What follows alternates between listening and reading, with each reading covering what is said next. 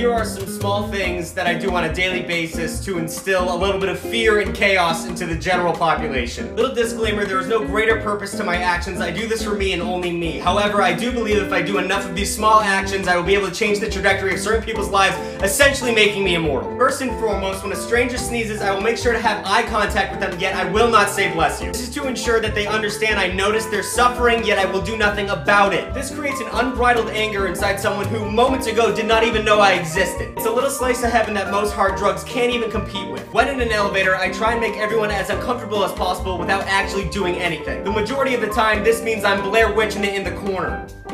This normally scares and confuses most people, and the best part is it's technically not even illegal. I also start conversations under bathroom stalls.